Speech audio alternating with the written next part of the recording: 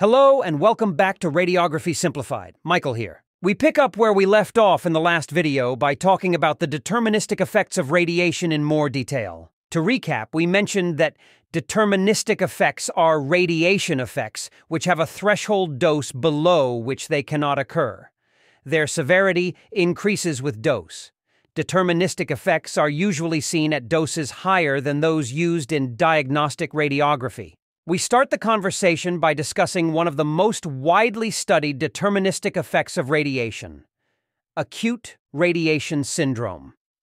It is a form of radiation sickness which occurs in humans after an individual has received a large whole-body exposure to ionizing radiation over a short period of time. To reiterate, acute radiation syndrome is not something that occurs in routine radiography.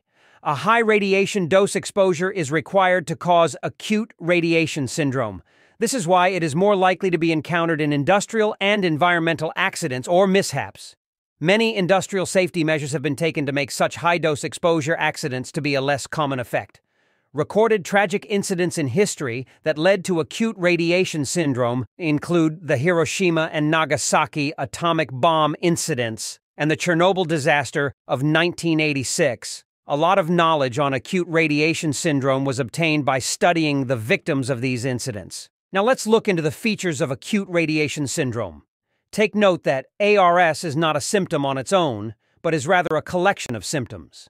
Acute radiation syndrome can be classified into 3 subsyndromes depending on the dose received by the victim. The hematopoietic system consists of the bone marrow and blood-forming cells. It is a very radiosensitive system. The hematopoietic subsyndrome of radiation sickness occurs when a person receives a 1 to 10 gray whole-body dose of ionizing radiation. At this level, the platelets, red blood cells, and white blood cells are destroyed, causing anemia and compromised resistance to infection. Death typically occurs within 6 to 8 weeks, but could be shorter at higher doses. Through critical care and procedures, such as bone marrow transplants, exposed individuals could survive. GIT-related forms of the acute radiation syndrome occur between 6 to 10 gray of whole-body exposure to ionizing radiation.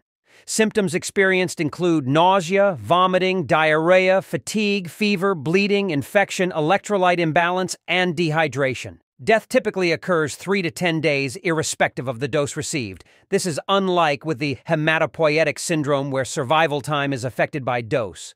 Also, medical support can only extend survival time to a few days longer and will not usually lead to full recovery when the GIT is affected. Cerebrovascular syndrome occurs at exposure to 50 gray of radiation.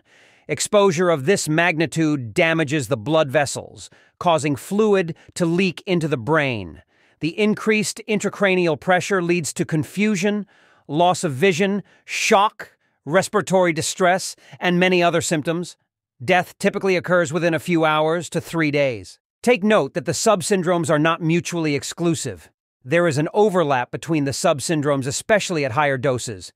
For example, at a dose of 7 gray, GIT syndromes would predominate, but some hematopoietic symptoms might occur in the background. And at 50 gray, GIT and hematopoietic symptoms could occur, but because the individual usually dies within hours from cerebrovascular symptoms, there might not be enough time for GIT and hematopoietic symptoms to manifest. Acute radiation syndrome, irrespective of the specific subsyndrome, occurs in 4 stages. First is the initial or prodromal stage, where the first set of symptoms is seen. The higher the dose, the more severe the symptoms. The prodromal stage lasts for a few hours or days, and then we have the latent period. Here, no visible symptoms are seen.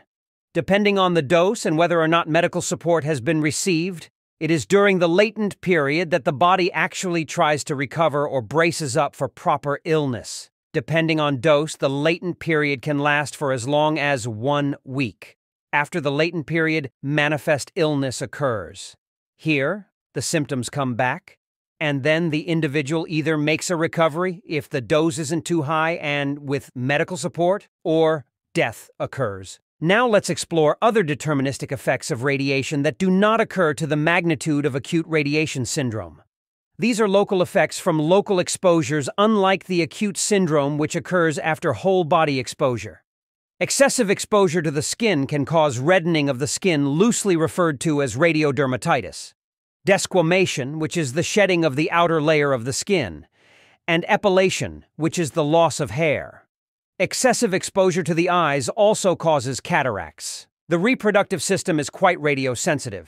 In males, gonadal doses as low as 0.1 gray can cause a reduction in the amount of sperm cells and cause mutation of the sperm cells that are available, which could lead to genetic mutations in future generations.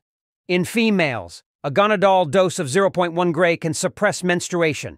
In both males and females, gonadal dose of 2 gray can cause temporary sterility, while doses of 5 gray would cause permanent sterility. A whole body dose of 0.25 gray would cause a reduction in the number of circulating blood cells, a condition known as hematologic depression.